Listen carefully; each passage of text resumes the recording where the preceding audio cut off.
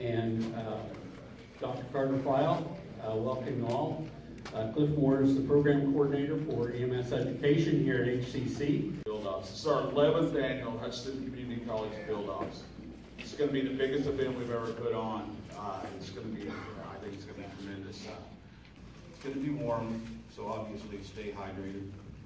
There's also going to be people that come onto these fairgrounds that may not be participating in this event. Watch out for them. They're just curious. So observe the speed limits. You know, everything is real here but the blood and the speed. So, you know, just take it easy on these streets. We don't need any real accidents.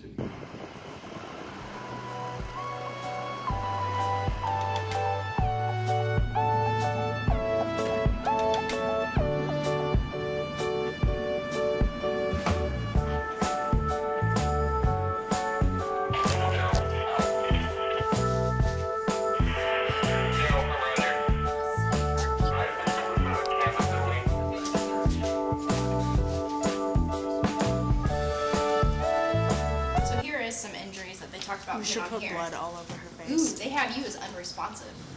Oh, so I don't have to talk? No. How's she doing with the bagging? Is she bagging okay?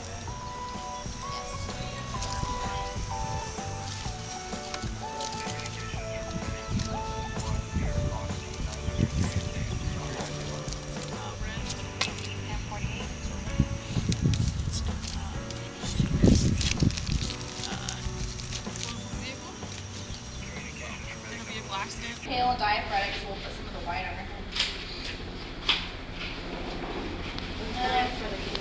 When they palpate your neck, that hurts. Okay. So scream. Incontinent of urine. Oh, don't pee your pants. You cannot feel your arms. Okay. So basically be dead weight? Yeah, you're going to be paralyzed from here down. So you can talk and interact. You can't move.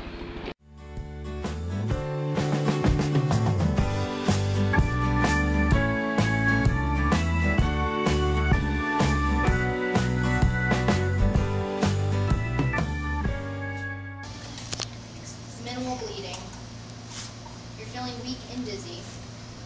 So weak, dizzy, and I figured with her age group we'd have, oh my god, is this going to leave a scar? Like, because that's usually the tween-teen concern. Can I get plastic surgery? She didn't want a shot. She's scared of a shot. I don't want any needles. Oh, yeah. Oh, yeah, that's me gonna too. make me. I'm not going to have to get a shot, am I?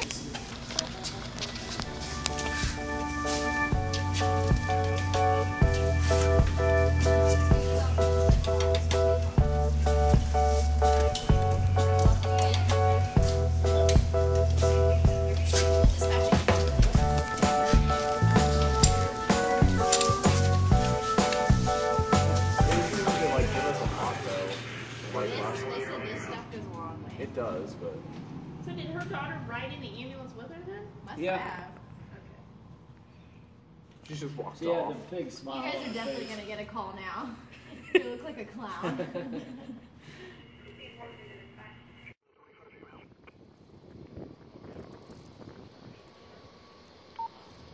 Scene 13 to dispatch.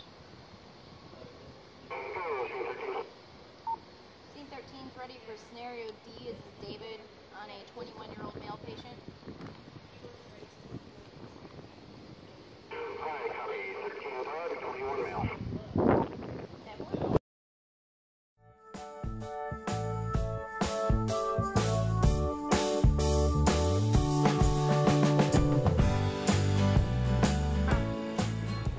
My helicopter ride was awesome because it actually felt like I was a pilot.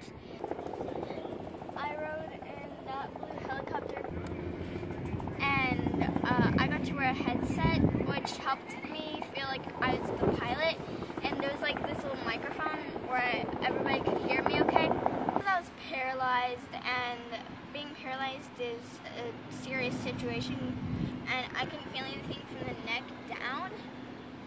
and I want to be paralyzed again so I could get another ride, but I only get to do it once per day, I think. This is my very first ride, and I got to stop acting while I was in that helicopter, obviously, so I could get up in the ground. I'm going to be here all the time. Like, I'm going to be here every year until field op stops, I think. This is my 3rd year. What'd you do last year? I drowned and I forgot. Oh yeah, I was in a car accident. I remember that my first one was a dislocated knee, so like this knee had a pad, so it looked like my knee was dislocated. And my second one was barbed wire. My mom did it first, and then I did. And last year I actually had like my wounds from the car crash, and I had my swimming suit with me, so I went to that. I went to a water park, like those kind of free ones, like an actual park, and I washed myself off there, and people were just staring at me, and it was funny. What's your favorite injury or thing you've done? Probably the paralyzed. Just because you got to go in the helicopter? Yeah.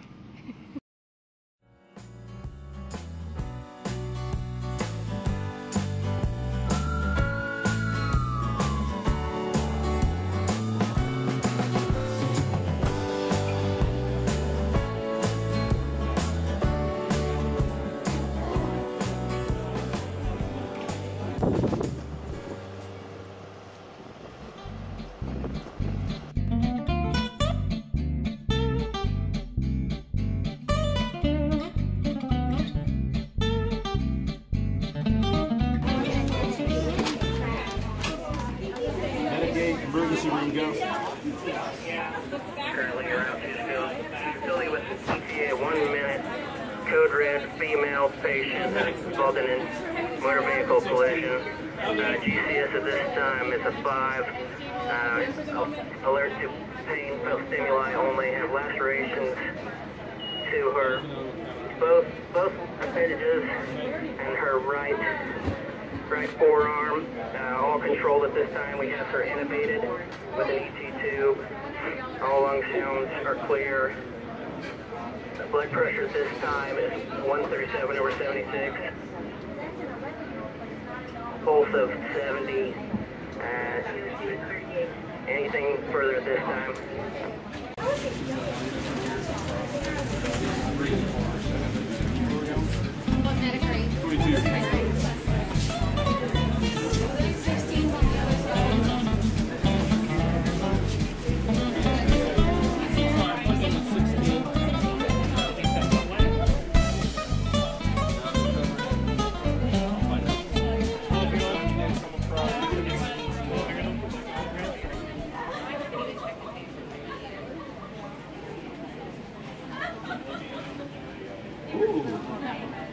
Yes.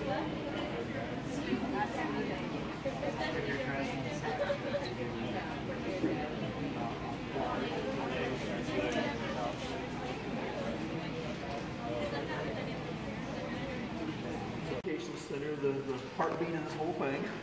Have here basically what they're doing is they're taking your reports from the scene. The scene will call and tell us what scene number they are and what scenarios they all have just one scenario. Like yesterday, they would say 1D is ready. We'd look on our sheet and say, okay, this is scenario D. It's difficulty breathing.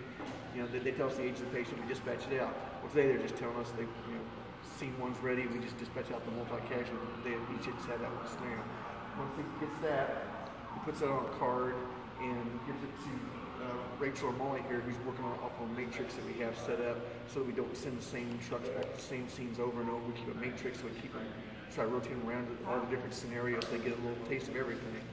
And then, oh, yes. Tell us what's going on. Basically, we have 600 airways, 2 patients. I got a